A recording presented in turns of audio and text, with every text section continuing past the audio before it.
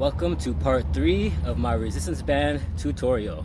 In this video, I'm going to go over what I said I was going to do in the first video, which is the seated position for using a resistance band, and then I'm going to go over 3.5 or 4 ways in which I use the resistance band for my upper body.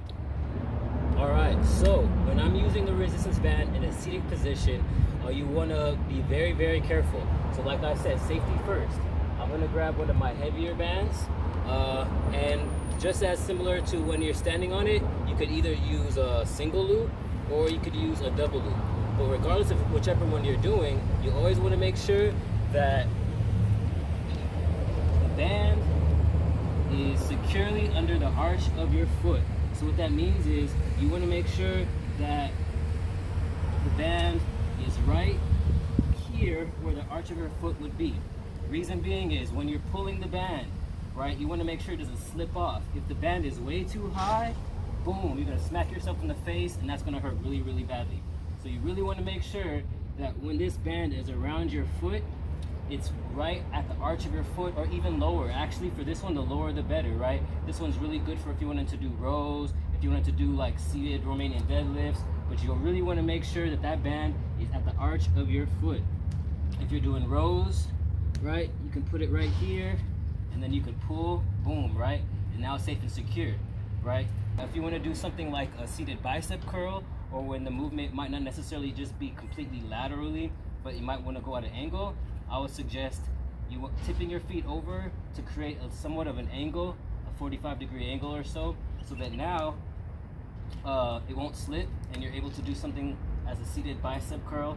You can even bend your knees more, bring it up, and do like that. For the upper body,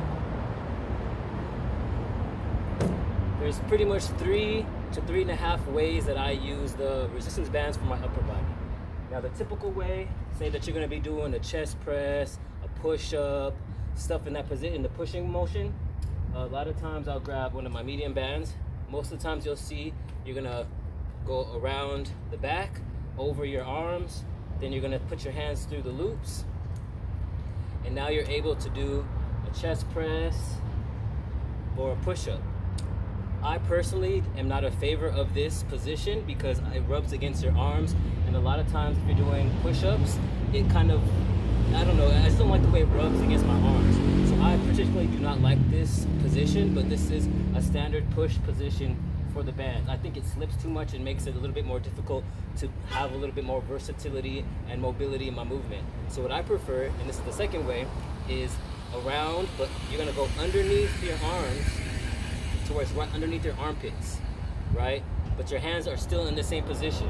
So now it's underneath my armpits, but I'm still able to push without it interfering with my arms. So I have a little bit more movement in my arms without it getting in the way of my elbows and my arms. It doesn't rub against me as much. The downside to this is there's a little bit less resistance, so you might want to go with the heavier band, or which I like to call my half of a modification for this one is I will actually crisscross the bands to create a little bit more resistance. So from this position, I'll grab with this hand, this band, and this hand, this band. So now it's crisscross. It's a little weird, but I like it. And so now I have a little bit more resistance when I push, right? And it's still underneath my armpits, but I have more resistance. And that's the other way that I like to do it. Now the third way is just pretty much for one exercise. I've only done this for one exercise, and that's for tricep pull downs, and that's just around the neck. Around the neck, boom. From here, I'm just gonna put my hands underneath within the loops, and now from here, you could just pull down. This is kind of a light band, so it's not really a good example. You probably wanna go with a little heavier band, but around your neck, boom.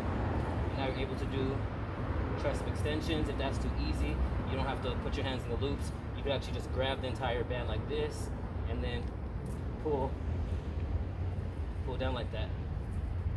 And those are the 3.5 ways that I use my bands for my upper body. Hopefully you guys enjoyed this part 3 of my resistance band tutorial. What's going to happen next is now I'm going to go over how I use my dumbbells and bands together. I'm probably going to start a whole new series for that one, so this will probably be the end of just the resistance band, and I'm going to go into bands and bells together. So I guess stay tuned for part 1 of that one. That'll be next week, I'm pretty sure. So until then, I'll see you guys next time.